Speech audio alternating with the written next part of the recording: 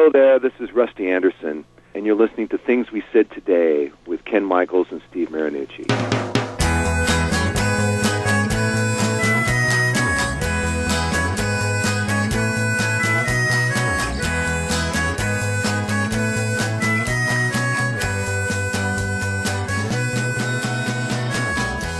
Hello, hello, and welcome once again to a Beatles program, a weekly program that we call Things We Said Today. This is a show that centers on what's going on in the world of the Beatles, news-wise. I'm Ken Michaels, one of the co-hosts of the show, best known for my syndicated radio program called Every Little Thing, being joined by my co-host, the man who writes for Beatles Examiner and many Examiner columns, Steve Marinucci. Hi, Steve. Hi, Ken, and also I just mentioned it yesterday on Goldmine, on Facebook, that I will soon have an article in Goldmine. Oh, that's great. Yay for me. You're now going to be a contributing writer for Goldmine magazine. Yep. So what is the first article on? First article is on the Ringo exhibit. Oh, nice. Yep. So you'll all have to pick up a copy of Goldmine now. And for anyone that doesn't know, Goldmine's a magazine that's been around a long time, focuses a lot on veteran acts, oldies acts, and has great articles on what's happening today and a lot of,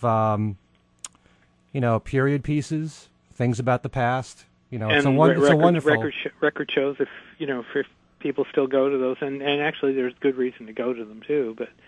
But yeah, they keep up with the record shows and what's going on in the world of collectibles and that kind of stuff. So it's really a great magazine. Okay. Well, on today's program, we thought that even though we did a show, probably a few shows back now, on Ringo's exhibit at the Grammy Museum in Los Angeles, we didn't talk at length about the new book on Ringo, which at the moment is just an ebook called Photograph. And actually, Steve happens to have... I have the ebook. It's available only for anyone with an iPad. Unfortunately, it's not available outside that. But if you have an iPad, even an iPad 1, it will work in there. Uh-huh. We're going to talk a little bit about how the ebook is, is what you get for the ebook, and I believe it's $14.95, which is not, considering this is from Genesis Publications, is a bargain. Because most of Genesis stuff is very, very expensive, and this is very popularly priced, and I'm glad it is because it's really something that is very enjoyable. We'll get into that. Yeah, I don't own an iPad, so that's why we have to rely on Steve. One of the advantages between the two of us doing this show is that there are some things, especially if there's an event happening on the West Coast, Steve can cover it. If there's an event on the East Coast, I can cover it. So very often the two of us may not have found out all the information at the same time about a certain thing, but we can attend things just based on our own location. Right. And so in this particular case, it's just a product, and I don't own an iPad, but you can talk about it at length, and we will. Yep, we will. We're going to talk about it today. But first, you were somewhere last night that you want to talk about, Ken. I was at Fenway Park seeing Paul McCartney. How was it? I loved it. This is the second time you've seen him this year. Yeah, well, I saw him at the second show he did at Barclays Center in Brooklyn. Mm-hmm. I actually liked this show at Fenway much more. Did you? For the simple reason, first of all, I could hear Paul a lot better. And that's something that's really important to me. I mean, I look at Paul McCartney, though a lot of people don't often say this, I think of him as one of the greatest singers we've ever had in all of music. I think he's got one of the greatest voices ever. So part of the reason why I go is not just to hear all these great songs, but to hear his voice. And when I saw him at Barclays Center, and it could be where I was sitting, I just didn't like the mix all that well. I just kind of felt like Paul was drowned out a lot. I heard him a lot clearer at Fenway Park, and I thought his voice was really strong. Were you closer or further back last night? I think it was pretty much the same. The difference was that at Fenway I was on the left-hand side of the stage in the low section, kind of like at maybe, how would I put, 120-degree angle. Mm-hmm. So I could see more of the stage. I was more at a 180-degree angle at Barclays.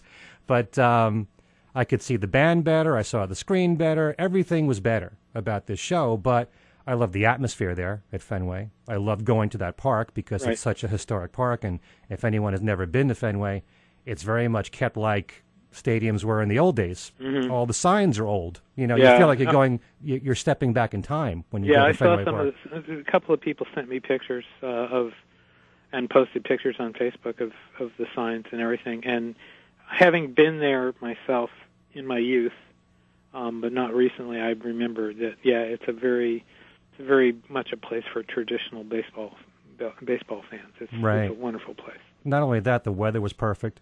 It was Cool. It was 70 degrees out. There was a threat of rain throughout the day, but it didn't rain while the concert was on, and there was a nice breeze. I heard that somebody had said thunderstorms, and I looked it up on Weather Channel, and I didn't see thunderstorms, but I did see that the skies. It was overcast. And, Right.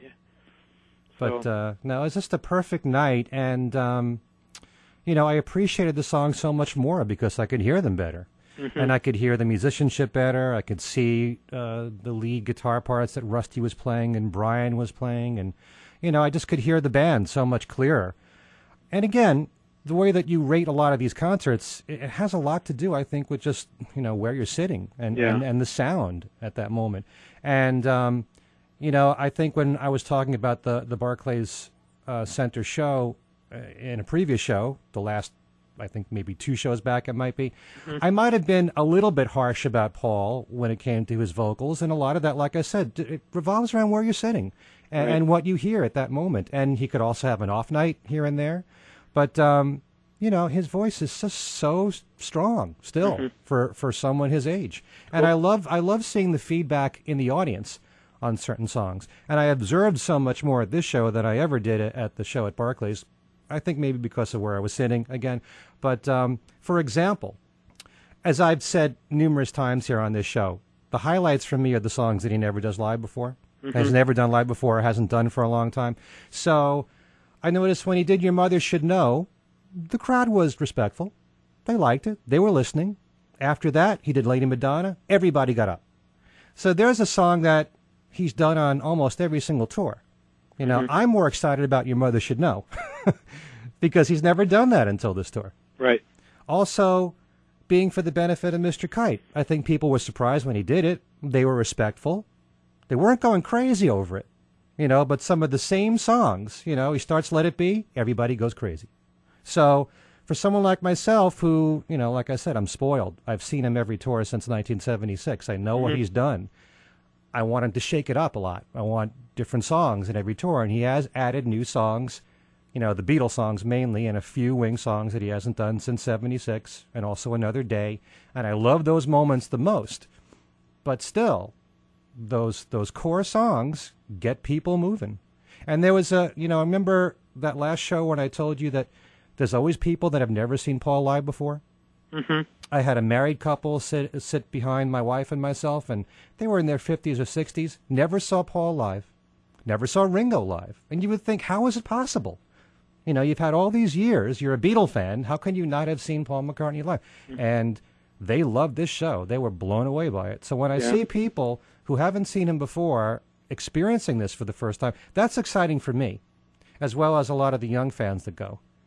And I saw a little boy, maybe 5 years old, wearing a shirt with the photo that's on the McCartney 2 album.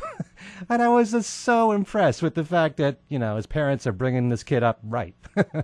And he's wearing one of those shirts. So those kind of things really thrill me. There was also a girl in the seats there who, when Paul did My Valentine, and they were showing part of the video with Johnny Depp and Natalie Portman on the screen there, but this girl was actually doing the sign language to the song, which I thought was really cool. That's very nice. And was she on stage or was she in the audience? No, she was in the audience. Wow. She wasn't too far away from where I was sitting. Closer to the floor, but just the fact that she knew the sign language. Wow. And watching some of the signs in the audience. Somebody held up a sign that said 1985, which I thought was really nice. Which he I believe he did do last night. Yeah, well, he's done it on every show on this tour. And previous... No, he did not. According to the set list I got for the last show, for the Ottawa show, he did not. Wow, I'm surprised. Yeah, that was the one that they bumped that one out because of Mulligan Tire, and I noticed that some places had it listed, but according to the set list I got from McCartney's press office, it was out for that one show. So yeah, because of Mulligan Tire and Michelle. So okay, but anyway. But still, great show. And like I said, if you've never seen him before, or even if you had many times, never waste an opportunity to see him. Yep. I mean, okay, now we'll talk about the book. Now that we've gotten halfway through the show. But anyway, yeah, all right. We'll let's talk about the book. And like I said, if you have an iPad and you are wondering about this, it really is a good buy. For one, like I said, I guess one reason to get it is because it's so darn cheap. Genesis publication things are usually big bucks things that a lot of people can't afford. This one is very affordable. And there will be the limited edition version coming out at the end of the year that's expensive.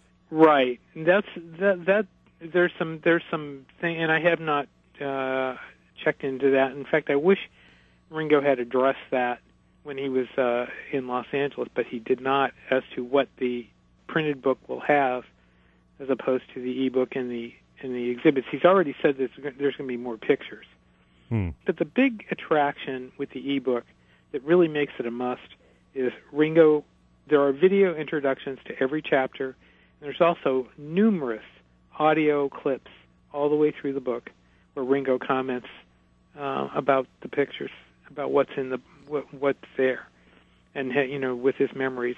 And I know, and I was thinking that he's always said he's not going to write a book. This is basically it. This is him. This is his memories. He's not. It's not filtered through a ghostwriter. It's his memories straight on. Right. And and this is if you're ever wondering, I mean, it's his story. It's not. It's not. It's very positive. It's not a. He doesn't demean anybody in the book. He doesn't go after anybody.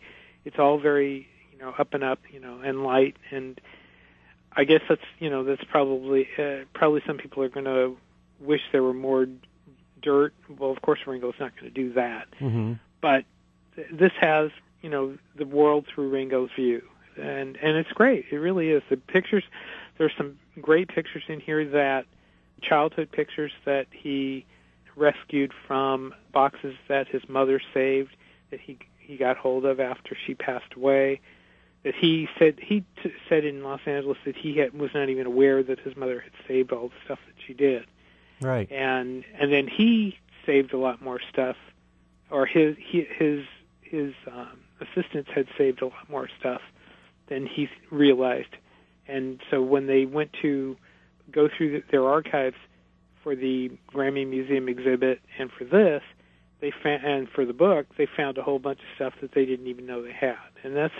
And a lot of the pictures are in the book, and there are things in the ebook here that I don't recall from the Grammy Museum, which is really kind of cool. And the audio clips are not, and the video clips are not there. Right. So there's one thing that is really, really nice about it. And in typical ebook fashion, you can click on the pictures and bring them forward. In some cases, he has with like some of the slips of paper, you can tap on them and they'll show both sides.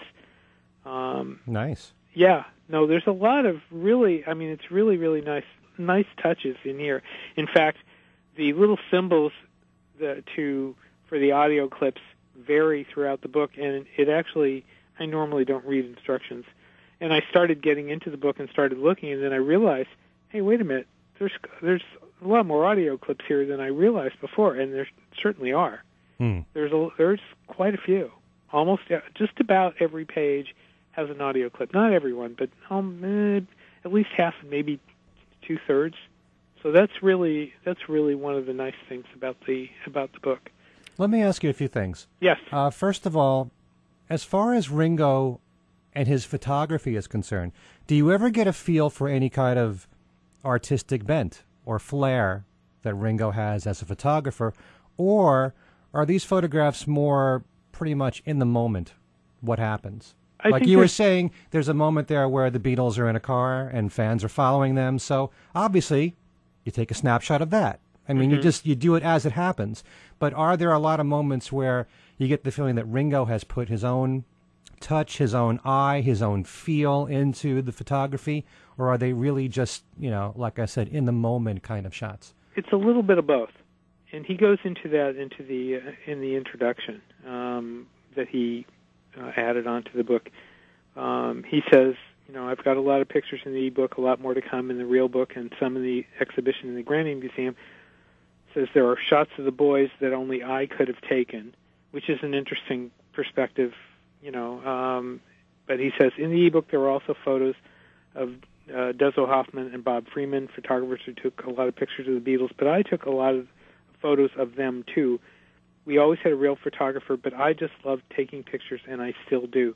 He talks about using the lenses to do the shot for Blue Jay Way of George, right. And all those little lenses, and he talks about that. He says photography has always been an interest of his, and he said they all had cameras, and he said it would, somebody could have put together a book of all of their photographs. That would be really nice. He said we could have could have a book called. He mentions this. We could have a book called The Beatle Photos, Just an Idea. Of course, who knows where that's going to go? Maybe it'll go somewhere. But that's interesting. But some of the photos are of the moment. Some of the photos are very artistic, like the one of him taking the shot of the fans in the car. The shots of the group doing various things. So yeah, there's a little of both there.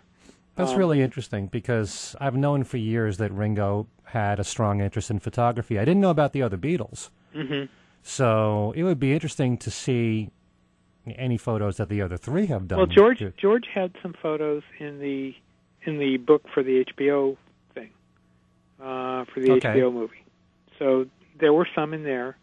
I can't recall offhand whether Paul's had any in any of his books. I wouldn't be surprised if there was one or two. But I'm talking about over a long period of time, not a few select photos. Right. Was it something that they kept up with through the years? Mm-hmm. Ringo certainly did. Yeah. Because the photos are all the way through, all the way through the Beatles. And there's some really interesting photos. Of course, it starts out with his childhood photos and his young photos before being with the Beatles.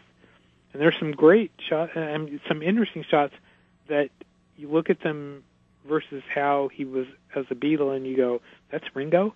I mean, they're really unusual. You almost don't recognize him in some of the shots. It's very, very funny, actually. But wow. Are there specific shots that you can talk about that you really found fascinating? Yeah. That Ringo took.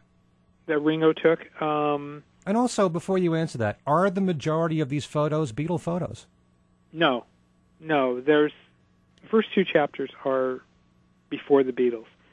He gets into the Beatles with the third chapter, which is called Beatle Buddies. And there's a lot of, there's some mood photos. There's a great timer photo of him and Paul kind of hugging each other. And he says it's on a time. He makes a comment, an audio comment. He says it's on a timer shot, so that's why we're looking weird. They have this kind of weird, kind of surprised look at the camera. But he caught a lot of them. A lot of the pictures are them caught off guard because he could. Right. So there's a lot of that. There's also a lot of personal memories. I mean, there are shots. There's a shot of Brian Epstein. He talks about how Brian was as a person, and how Brian called him for the Beatles, and would call him to fill in several times, and so there's that. Like I said, a lot of the shots are not art shots. Some of them are, some of them aren't. a lot of them, you just get the feeling that he loved to just go snapping pictures, which I mean, who doesn't, with a camera in their hand, like to, especially now with the digital format, whereas back then they didn't have that. Mm-hmm. You had to kind of watch with the film. You only had a limited number of pictures on a roll, so you had to be a little more discriminating on what you took, whereas now that's not really the case, at least not for me. But yeah, I mean, there's you can see that, and there's some nice shots. There are shots that aren't. Not all the shots in here are taken by him. There are publicity shots of the four of them that he's gotten the rights to use. There are some remarkable shots. There's the one shot of him with the Beatle haircut, and I guess it's the 64, holding the camera with a self-portrait, taking it into a mirror, which is kind of interesting. There's just an overwhelming number of great shots. There's a shot of Murray the K.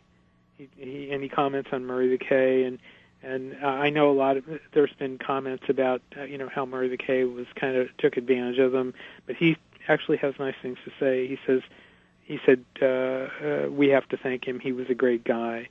He actually says Murray the K broke the Beatles in America, which I think you could probably dispute among people with that, but he does say he was a great guy, so that's nice.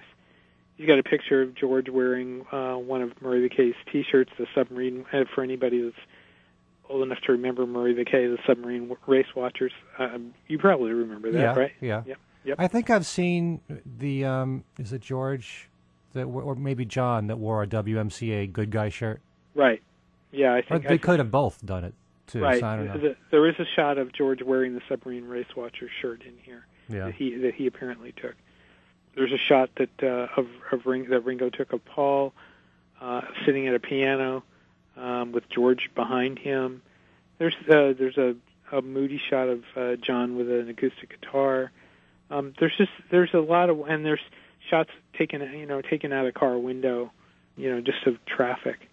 But there's a lot of interesting shots, a lot of miscellaneous shots. There's a shot of a theater marquee. It's called the Art Theater, and it says Christine Keeler goes nudist plus playgirls.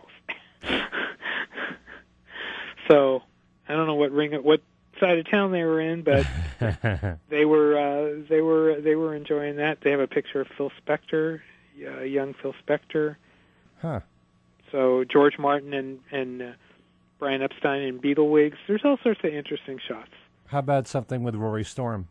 Most of the shots of Rory Storm are not shots that he took. At least I don't remember any shots that he took.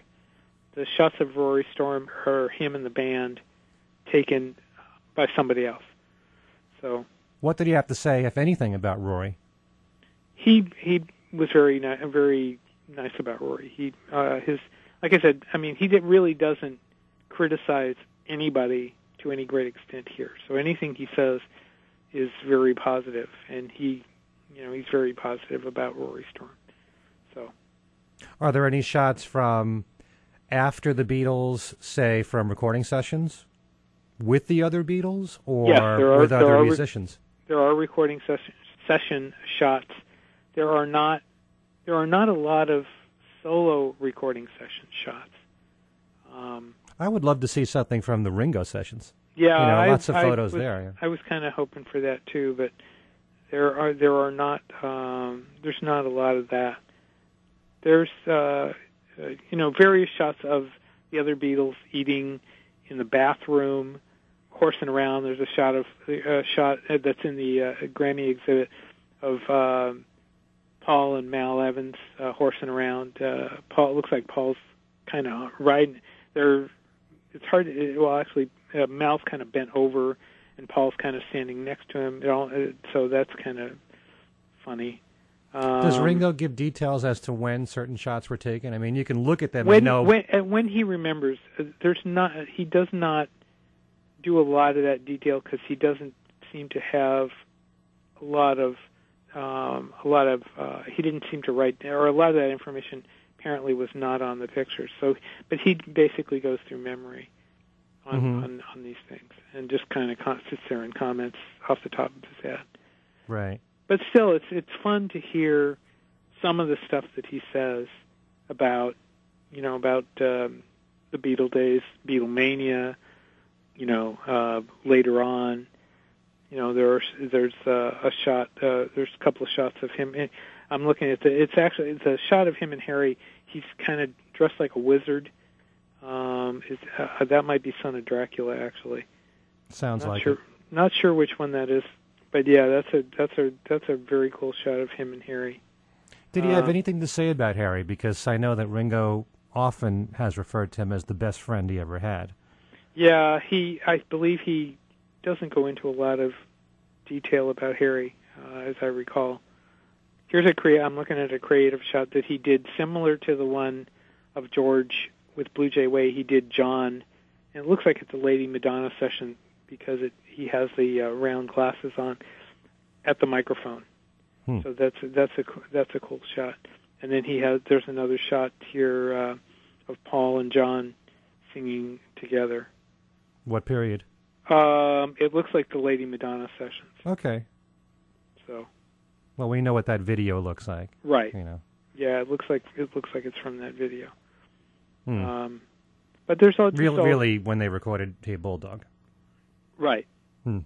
And he said he also had a chapter called "The '60s and Substances Come into Play." He does not talk a lot about that, with good reason. Here's the shot of it's Son of Dracula.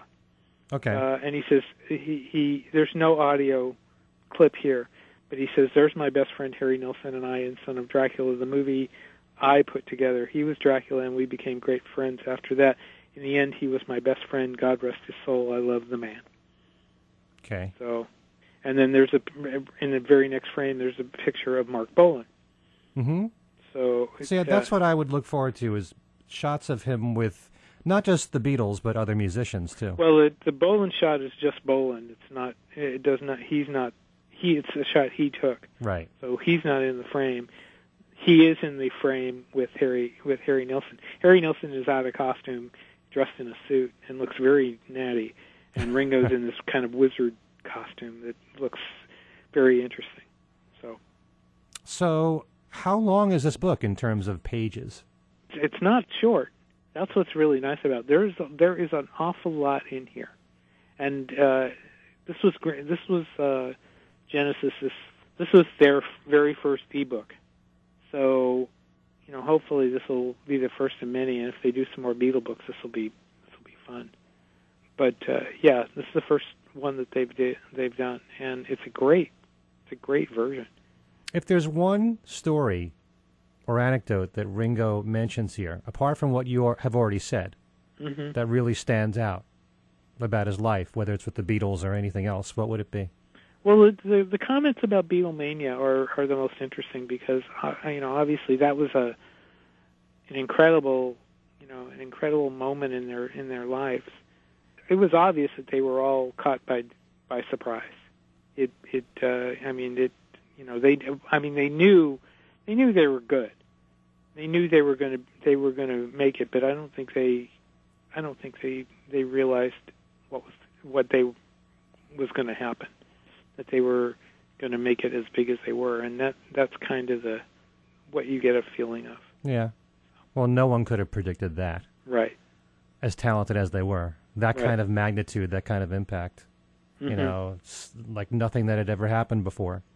Right. So, you definitely recommend this to all of our... I definitely recommend it, and like I said, like you were saying earlier, the book that's coming in at the end of the year, they haven't announced the specific date yet.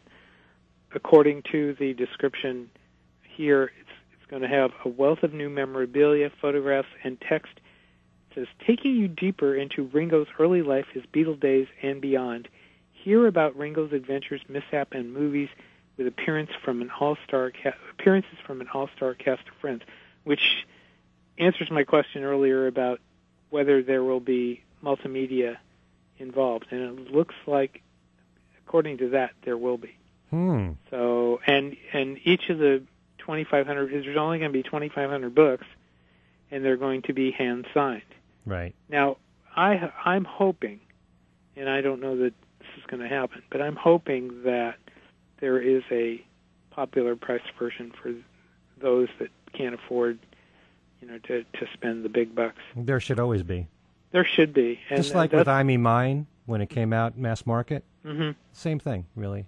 They did do that with that, and but I mean, some of the first book with Derek Taylor never came out popularly priced, and some of the others haven't.